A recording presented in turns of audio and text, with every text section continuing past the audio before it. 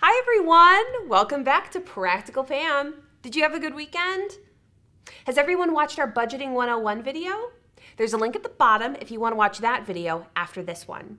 If you're new to the Best Brains channel, welcome! We're adding new content all the time, so remember to click subscribe and ring the notification bell to get notified of the latest videos. Let's get started. On this episode of Practical Pam, we're going to be talking about cooking. Do you like to cook? I do. I cook for my family all the time. If you want to follow along with Practical Pam, remember we have a handout you can fill out as we go over the lesson. Check the link in the description. I'm going to explain how cooking works, what it means to cook food, how food changes when it's cooked, things like that. That's what's called food science. Food science is defined as the study of the nature of foods and the changes that occur in them naturally and as a result of handling and processing. Before we start, I want to point out that you need permission from your parents or guardians before you do anything in the kitchen. If you're allowed to make yourself a sandwich, that's different from being allowed to use the microwave, which is different from the toaster, which is different from the oven, and so on. Basically, you need to ask your parents how to properly use these things and demonstrate that you can use them safely in front of them. Practical Pam is here to teach you stuff, but I can't be the one who gives you permission. Sorry. Anyway, let's talk about cooking. What is cooking and what does it do? All food starts out raw. Food is alive, it's tough. Even things that seem soft like oranges and peaches, those have a high water content. The bits in between the water, those are pretty tough.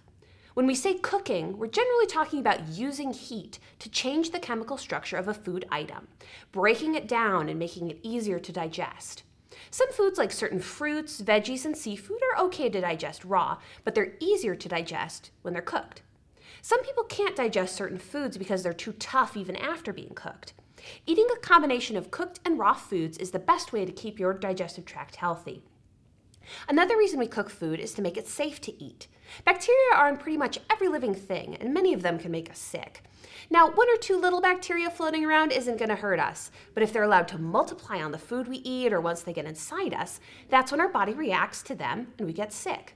Most bacteria cannot survive when heated up, and they can't reproduce when kept cold. Food that's kept below 40 degrees Fahrenheit and above 140 degrees Fahrenheit does not produce bacteria at a rate we would deem unsafe. We call the temperatures in the middle the danger zone. That's why it's important to refrigerate or freeze a lot of the foods we eat, and to reheat cooked food properly when we want to eat it again. So now I'd like to go over some temperatures with you. As you may have noticed, I've been using Fahrenheit temperatures instead of Celsius. When we're doing chemistry, Celsius is a lot better to use. That's what it was designed for. Fahrenheit is most commonly used for cooking in America because a degree of Fahrenheit is smaller than a degree of Celsius. What do I mean by that? Well, consider that 0 degrees Celsius is the temperature at which water freezes, and 100 degrees Celsius is the temperature at which water boils. That same range in Fahrenheit is 32 degrees to freeze and 212 degrees to boil.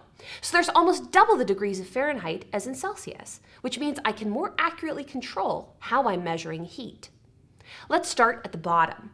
At the bottom we have the 0 degrees Fahrenheit, very cold. This is generally defined as the temperature at which brine freezes. Brine is a combination of water and salt. The recommended setting for a freezer is 0 degrees to make sure that no water activity in whatever foods we get stored in there. If there's water activity, bacteria is going to be able to grow in your food. Yuck. Next temperature is 32 degrees Fahrenheit. As we discussed before, this is the temperature at which water freezes. Most people keep their refrigerators between 34 and 40 degrees Fahrenheit. Like we said, anything above 40, you're starting to let bacteria breed too fast. Now, I want to make it clear that the foods we consider in the danger zone between 40 and 140 degrees are safe to eat. It's just that we don't want them sitting around for more than a few hours at those temperatures. Temperature plus time is what we're measuring. Let's get into cooking temperatures. These are temperatures that we need to heat certain foods to in order to make them safe to eat.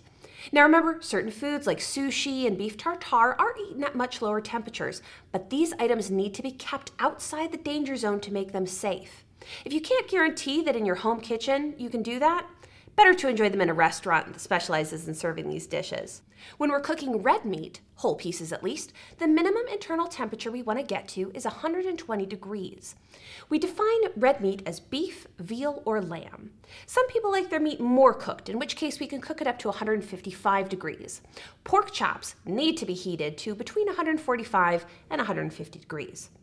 Now you may be wondering how we check something's internal temperature. You want to use a food-safe thermometer. Sometimes they're called meat thermometers. It's just like a thermometer you put under your tongue to check your temperature. There are many types of thermometers you can use to check the internal temperature of food. You just have to make sure you wash it every time you use it. When meat is ground up, there are a lot more surfaces on the food, and that means that there are a lot more potential places for bacteria to exist. So we have to heat that up to 160 degrees. That includes things like uncooked sausage too. Up at the top, we have poultry, like chicken and duck.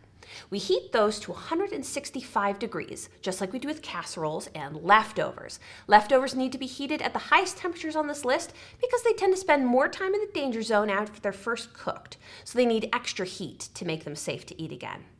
Also, it's good to remember that when you're handling any food that needs to be heated up to one of these temperatures, you must wash your hands before you cook and afterwards. Soap and water combine to get any of those bacteria off of our skin and out from underneath our nails so we can stay safe and healthy. Surfaces or utensils that come into contact with these foods before they're cooked also need to be soaked down or run through the dishwasher.